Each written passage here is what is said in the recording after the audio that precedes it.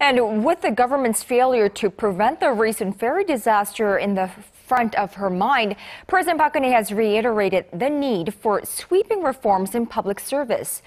The president was speaking at the National Academy of Sciences on this Wednesday, and she said that materialism and opportunism are threatening national unity and trust.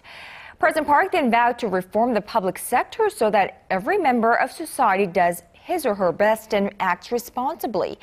The Korean leader is soon expected to make a public apology to the Korean people for the latest Sewol-ho ferry tragedy.